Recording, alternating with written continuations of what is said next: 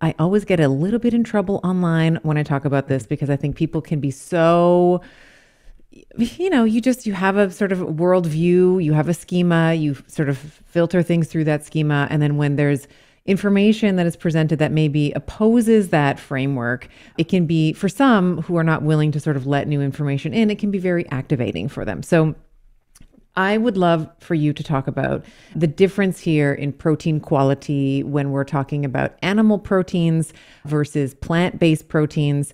And I'd love for you to talk about this, and you do so beautifully around the bioavailability and absorptibility of some of these proteins and the differences sort of that lies within, like, between the two camps.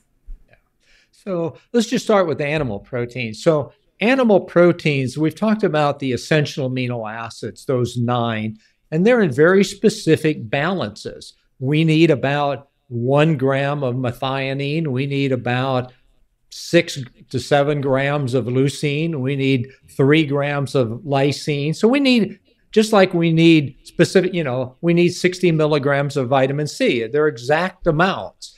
And importantly, all animal proteins, whether it's meats or dairies or eggs or fish, have exactly the right balance for humans. Not surprisingly, plants have exactly the right balance for plants. Plants make leaves and stems and roots and seeds and flowers, which are pretty different than brains and hearts and livers and limbs, arms. So people need to understand that the plants aren't making proteins, amino acids for us, they're making them for themselves. And so they're not in the right balance. And you'll see proteins like quinoa will often advertise that it has all the essential amino acids. Well, it does, but they're in totally the right balance. And to get enough leucine to actually trigger muscle protein synthesis would require about 7 cups of quinoa at a meal. So, is quinoa a great food? It is, but it's actually a great carbohydrate food.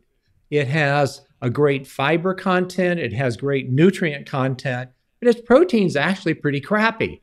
It just isn't very good. So, I like to say, things like chili are a perfect kind of food. You can have a meat in it. You can have your beans in it. You can have vegetables, onions, green peppers, tomatoes, whatever. It's a perfect blend of all of the different foods, using both plant and animal foods to get the right balance. So the problem with plant is the amino acids are in the wrong balance. And then the other part of it, again, the amino acids are there for the plant. So about 50% of those proteins are attached to fiber. They're part of the structural part of the plant. And humans don't digest fiber. And so the amino acids or the proteins that are in the plant aren't available to us. So when we see something like a whole grain cereal that says it, just for easy numbers, let's say it says it has 10 grams of protein in a serving, it's probably only 40% available. The bioavailability of protein from wheat, gluten, is very poor, probably about 40%. And so instead of having 10 grams in that serving, it only has 4. So where animal proteins are 100% bioavailable, most plant proteins are somewhere between 40 and 60%. So when you see it has 10, at best, you're probably getting 5 out of it. So if a 55-year-old or 45 woman says, hey, I'm plant-based, I'm vegetarian, for whatever reason, whether it's an ethical or economical or whatever environmental reason that they don't want to be consuming meats or animal-based proteins, they would by necessity need to consume more calories in order to sort of equate with the same physiological or metabolical consequences that we're talking here in a 45 or 55-year-old woman who's consuming animal proteins, yes? Right. So, we've looked at vegetarian and vegan type of meals. The average vegetarian in the US is about 65 grams per day. The average vegan's around 55. We've done some modeling of looking at essential amino acid needs. And what we know is that if you get below about 50% of your protein coming from animal protein, you can no longer meet your essential amino acid needs with a plant-based diet. So to your point, you have to increase both the total amount of protein, and that means the total calories. And so typically vegetarians and vegans decrease their protein when in fact they need to increase their total amount. So it's perfectly possible to be vegetarian or vegan, but you're going to have a lot of food knowledge about essential amino acids to balance that. You're going to have to either dramatically increase your calories or going to a lot of ultra-processed foods where you're using isolated proteins to help keep the calories down. The problem in most plant-based whether it's beans or seeds or nuts or whatever, your calorie ratio in beans and legumes, for example, you're going to get about 3 or 4 to 1 carb to protein ratio. So if you're trying to hit 100 grams of protein, you're going to get at least 300 grams of carbs, which is 1,200 calories just in carbohydrates. So there's just a lot of difficult problems, and it doesn't mean you can't do it, but it takes a lot of food knowledge and a lot of food skills to make that work. And again, the average adult in the US doesn't have either the knowledge or the food skills to pull that off. So recommending it blindly that we all should have more plant-based diets might sound good, but that's a route to very poor adult health. I could not agree more. And maybe we'll put this on the shelf and see if we get to it in the time that we have today. But I would love to talk about things like the Beyond Burger, the Impossible Burger, all of these sort of fake meats as well. But let's shelf that for a moment. So let's come back to vegetarians and vegans. So you said the vegetarians usually 60, like on average, you were looking at, they were taking in about 65 grams of plant-based proteins, vegans about 55 grams. Is there a way that we can support these vegetarians and would it be, the bioavailability, for example, just knowing your work, I know that, soy protein is more bioavailable. So would we counsel them to maybe get like a powdered plant protein, and then they're instead of having the 65 or the 55 grams of plant proteins, we can get them up to like 85, 100 grams, 120 grams with sort of plant. I mean, your statement is exactly right. What to remember is that soy protein isn't unto itself novel. If you eat it as edamame, the bioavailability is only 60% or less.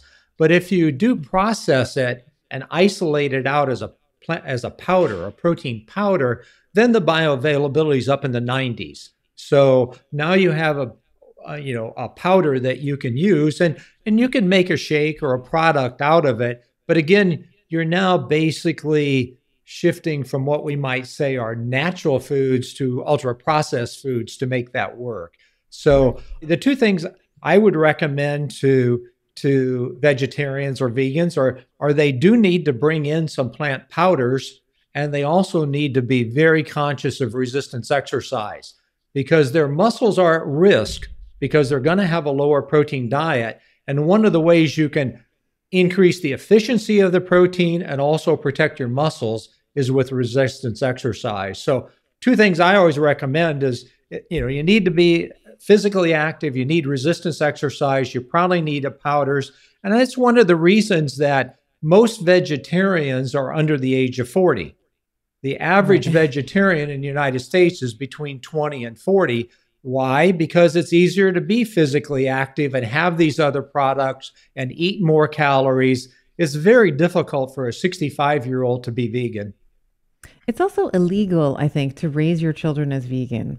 I think you are not allowed to do that because you run the risk of malnutrition. I mean, it should be, but growth. It's not in the United States, unfortunately. Yeah. I have heard of, I know in the UK there was, I think there was a child who died of malnutrition, and the government, or, the country, I guess it would be the government, ended up suing them for child neglect, because you have to give children. Yeah, I mentioned early in my career, I worked in Africa in childhood malnutrition. And one of the things we saw was, children will survive on very poor diets, but they have very low muscle mass. And what that means is it predestines them to be obese. If you don't develop your muscle mass in your, up to through your 25, 30 age, you can't develop it very well. It puts some limits on the maximum muscle mass you can get. And that's what I think you sort of alluded to it earlier. It's sort of skinny fat. And that's what we see in a country like India, where basically I think they're number 2 in the world in diabetes. But if you look at them, they all look fairly thin. And it's because they have almost no muscle mass. So they're what we call skinny fat. So they're extremely low in muscle, they're metabolically challenged, and they're very prone to insulin resistance and diabetes. It's interesting too. I think we have lots of examples in history of this as well. I know my son is really into the world wars and European history. So we know, or at least he's told me about, and there's documented evidence of this when the Germans had, I think they had bombed, was it the Netherlands? And then they had sort of not allowed food to get into the country for whatever reason. There was some retaliation. I don't know the details of that. But that winter, there were so many, the women who were pregnant at that time ended up giving birth to these children who, so the mother didn't get enough protein, the mother didn't get enough total calories, and with that, of course, total protein. And then their children, once those children were born, if they survived, all became obese, like without any, like 100% of them became obese. And so they followed this sort of cohort of individuals over the course of their lives, and they always struggled with that. So what you're saying here, I think, if I'm summarizing it, and redirect me if I'm incorrect here, is even though in our youth we are driven more by insulin and IGF-1, if you still don't meet a minimum requirement of protein intake, you are basically setting yourself up for sarcopenia and obesity together. Yeah, exactly. And again, their malnutrition in Africa, I think you're referring to the Stalingrad studies in Russia that came out of World War II. We see it in India. So we see it around the world that, if you don't develop it correctly as a child, you go through those critical growth periods, you can always add some muscle later in life, but you're always limited sort of by your DNA. We call them satellite cells. Your DNA and muscle will always limit you. And I did some early studies that were animal studies during my PhD, actually, and we sort of demonstrated that there are critical growth periods. And if you don't establish that muscle potential, you're basically stuck with it for the rest of your life. Wow. Muscle potential.